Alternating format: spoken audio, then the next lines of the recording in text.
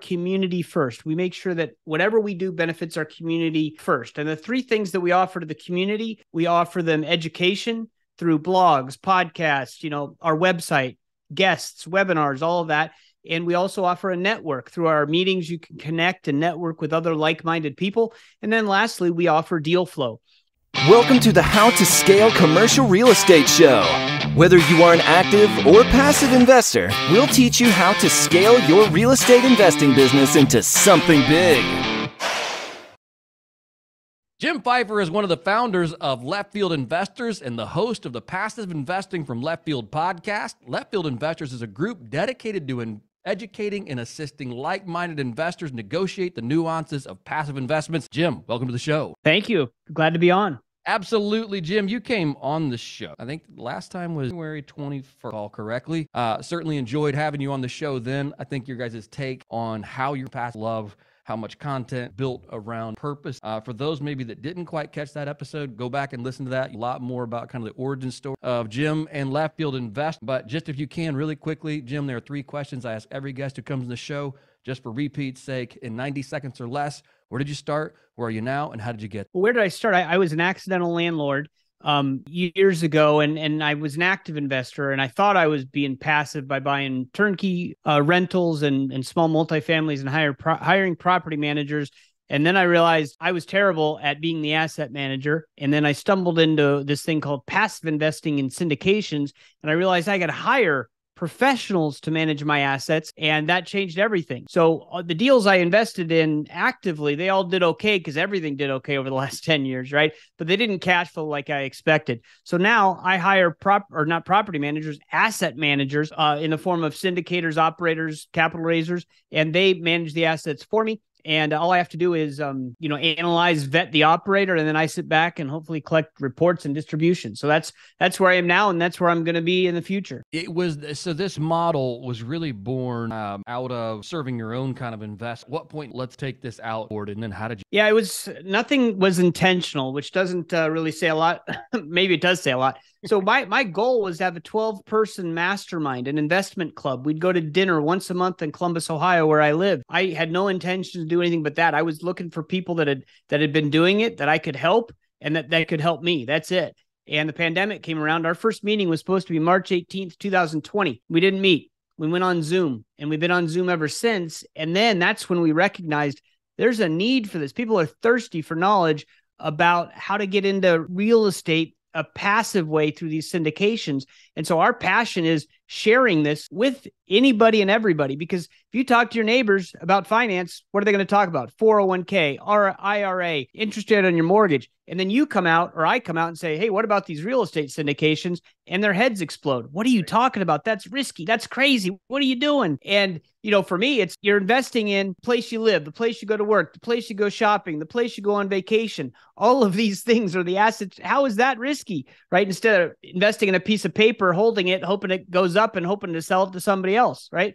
That's crazy to me. So that's kind of where our passion is, just to share this and tell people, hey, this is possible and here's how you do it. How does your model diff? Because I feel like just from a gut level sense, what you guys do is very diff. Maybe say there's no sponsor that's supposed to be just strictly a capital raise. Oh, we go raise capital deals. But how do you guys structure things differently where it's not just a capital place? All right, we're gonna go raise deal for apartment complex, wash model. Is that quite feel like capital? And then there's what you guys. It is completely different. And I don't know that there's anybody that really does it like we do. And again, not intentional, but we figured out a way to do it. And we are community first. We make sure that whatever we do benefits our community first. And the 3 things that we offer to the community, we offer them education through blogs, podcasts, our website, guests, webinars, all of that.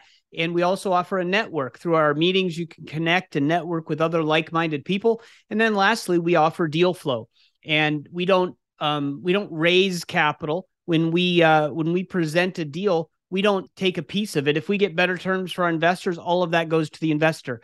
They keep it all. We don't take a cut. We had to monetize the business, right? Because we can't have a 1,300 person community run without paying for it somehow. And so we've partnered with operators and they pay us for access to our community. And that's how we make money. And then our whole goal is to make sure that our community gets served with education, the network, and the deal flow. Got it. That makes a lot of sense. How did you cross that first deal, like not even call it deal hurdle? Like you partner with the operators pay you, then I guess they're up. But how did you know you had something finally go out? If you guys can talk to cost? Yeah, it was really just, we had partnerships with certain operators and we kind of talked to a few of them and they said, hey, could we do a webinar for you to present a deal? And we thought, yeah, I mean, that'd be great for our community. We weren't really thinking, oh, this is going to be a money-making idea. I think we did the first one. We didn't charge anything. The first few, I don't think we charged anything. And then we realized, when we're not a capital raiser, but capital raisers, their goal, they go out, they have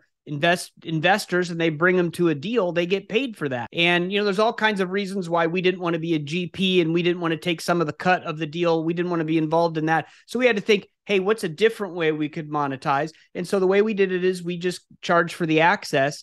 And, however much gets invested in the deal, that has nothing to do with how much we're paid. So we are extremely underpaid when a deal goes really well for an operator and they raise a bunch of money. And we're slightly overpaid when a deal goes flat and they don't get a whole bunch of investors in the deal. And we're pretty transparent about that when we're talking to them and setting it up. But yeah, the whole point of this is we want deal flow for our community. How can we do it in a way that makes sense for us? And how do we monetize that so we can stay in business to bring more deals to our community? One of the things I would imagine that is a challenge your side of sure that whatever deal is presented get to somebody that's never done all that side, and then somebody come deal like, oh my gosh, I mean, they're out there, deals out, I wouldn't put a penny in, let a dollar. How do you filter that out group without? That's a great question, because that's been one of our biggest challenges, right? So the first year we did this last year, we did it half a year and we were very, very cautious. And we only let our best partners that we already knew, that mostly we had invested with already, that we had confidence in. We only let them do the deal webinars. But then we realized there were a lot of operators that we didn't know. That doesn't make them bad operators. It just makes them unknown to us. We don't want to say, hey, you can't do a deal webinar because we don't know you. And so we kind of put procedures in place. So we don't vet the deals. We don't vet the operators. We are a do-it-yourself community. Now, when I say we don't vet the operators, we don't, but we don't just let anyone present, right? We talk to people. We do a little bit of due diligence. We check references and things like that. And then we allow people to present deals. But when we present one, we do a whole disclaimer, right? We're not recommending. This is just, we're providing deal flow.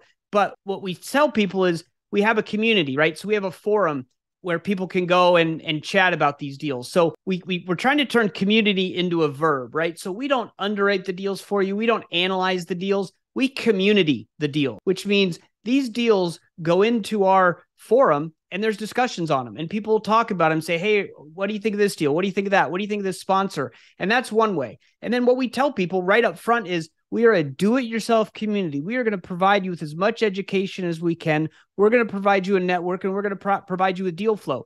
It is up to you to make the investment decision. We're going to put who we think are quality operators, but we also are going to say, hey, some of these operators are brand new to us and we just don't know, but we don't want to restrict your deal flow if you're a member of our community. So it's a fine line. There are people that we say no to. We say no to a lot of operators who want to do deal webinars, but we're trying to say yes to more because we believe more exposure to more operators is going to make us all better investors. I like the fact that you have that kind of back-end network. I mean, if you came to me on a personal level, Jim, and said, hey, Sam, I'm about to invest $100,000 in this about it, didn't particularly have maybe the social network that we all live and breathe in, word gets out when something's not out, I would probably tell you, if you asked me that in public, whereas you guys have this neat kind of back end where it's like, hey, have you ever worked with? Yeah, great. 7 deals with them. Or, check ref along the sideline better. I kind of like that in there. And I bet that kind of plugs into or ties in term that you used before we went on air, community. Fine. Give a little bit more color to what that. Yeah. So we're working a lot with TribeVest. We can talk about them, but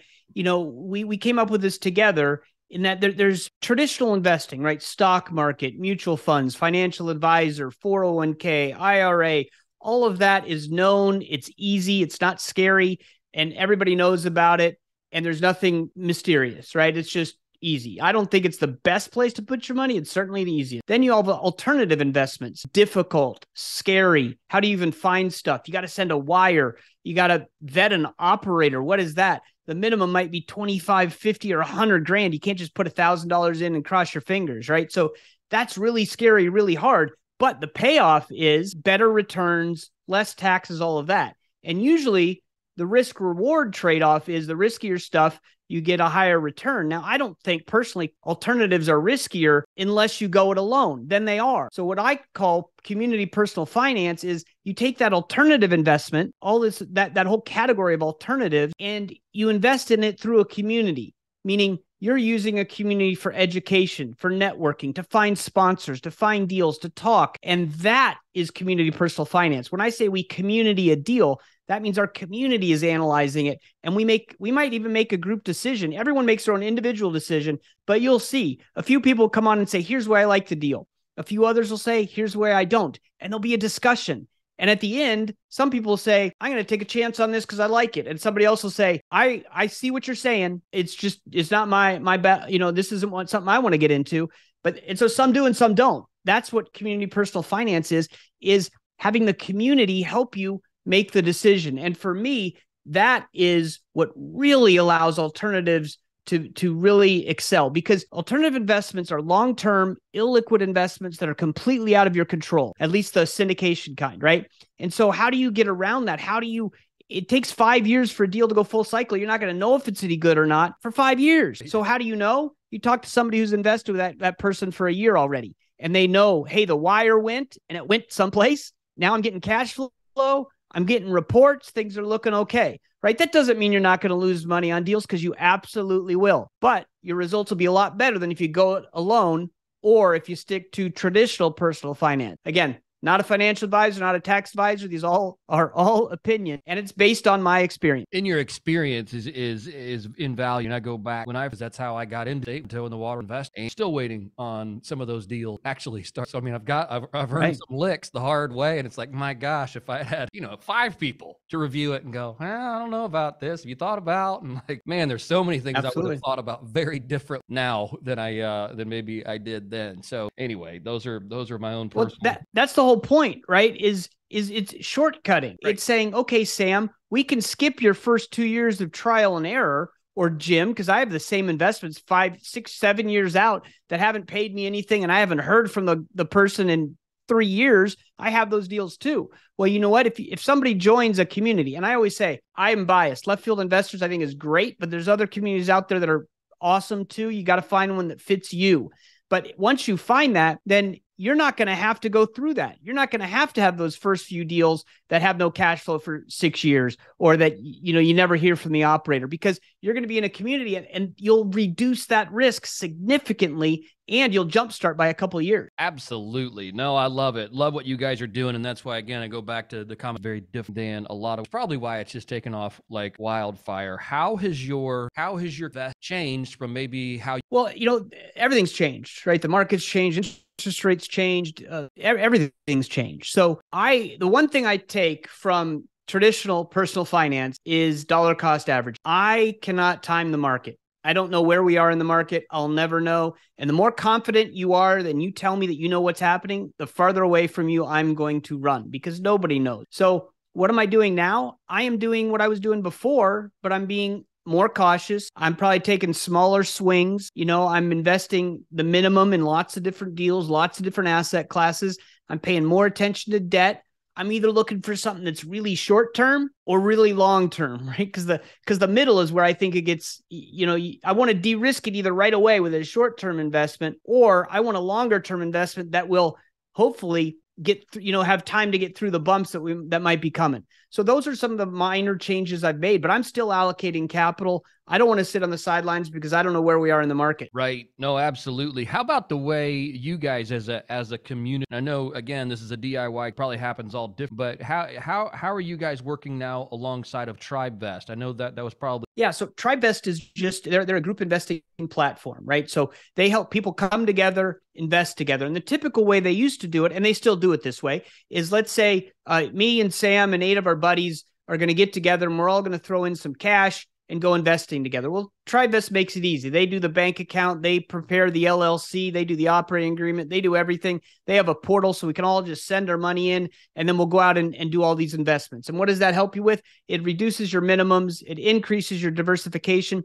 And if Sam brings a deal to the group of 10, we're going to argue about it, right? I'm going to say, Sam, what about this? And Sam's going to argue back. And what happens then? We all get smarter, right? We all learn from each other. So that was what was awesome about TribeVest. And then they took it a step further.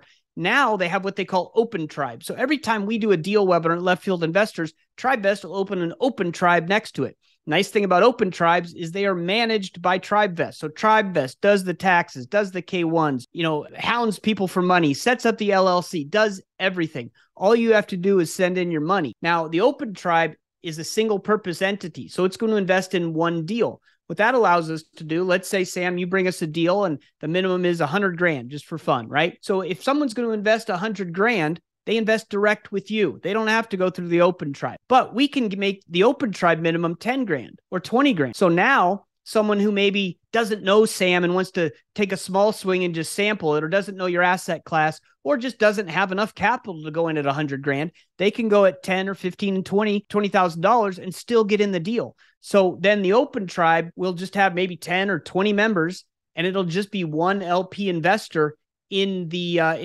investment. So it's just a great way. You still get all of the stuff that you get on the other kind of tribes, but this tribe is managed by TribeVest, and it just makes it easy to diversify and get into more deals with a smaller amount of capital. Right. And that eliminates a common sponsor that too much work. It's all you got. You're probably invest too. Eliminates a lot of the sponsor out. So Absolutely. That's a cool thing. You guys are growing like wildfire. Your tribe is growing. You found a way to really package deals up, find a unique way to invest. One big goal you guys left. I think our main goal is, we're finally going from, we didn't do anything on purpose. None of this is intentional, to actually doing things with purpose, right? We are setting up a business. We're going to run this like a business. We are going, and what is the result is going to be a better experience for our community, our investors, and our partners. And that's the goal for 2023, is to really get things humming. We do not want to grow our group just to grow it. We want to grow with quality, like-minded people. And like-minded does not mean we all think the same, we're robots. Like-minded means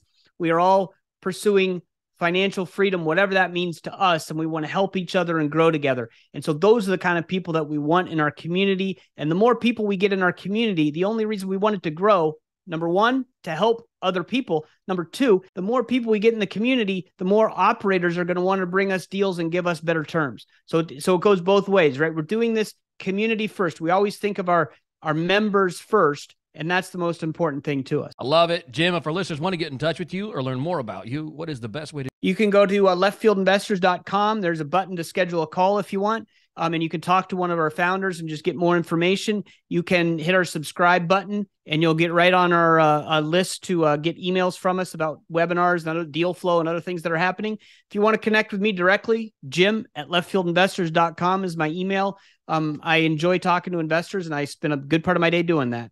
Awesome. Jim, thank you again for your time today. Pleasure, and glad to have you back on. Thanks, Sam. I appreciate the invite. It's always a pleasure talking to you. Welcome to the How to Scale Commercial Real Estate Show. Whether you are an active or passive investor, we'll teach you how to scale your real estate investing business into something big.